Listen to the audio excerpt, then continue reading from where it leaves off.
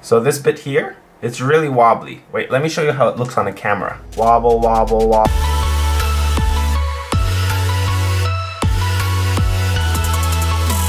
Hey you, my name is Ilya and welcome to the weekly Wednesday vlog. You see this? This is called a flash or a speed gun or a speed light or one of the many other names that people use to refer to this. In short, it makes taking pictures in the dark a lot easier because obviously it emits light.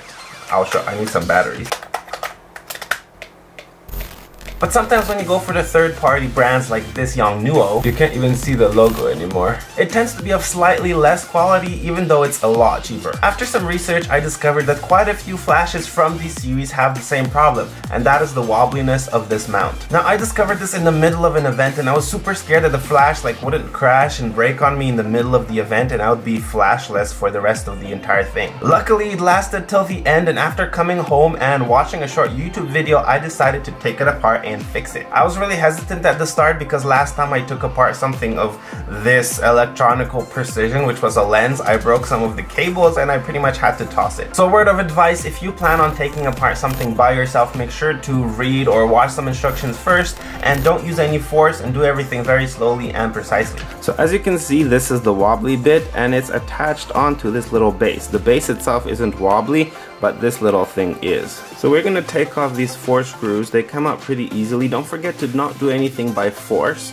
because all of these things here are put on really lightly. They all have their space, their little hole. So if you have to push or pull anything with significant force, you might be doing it wrong and you'll probably break something. Okay, so the 4 screws that are holding the base are off.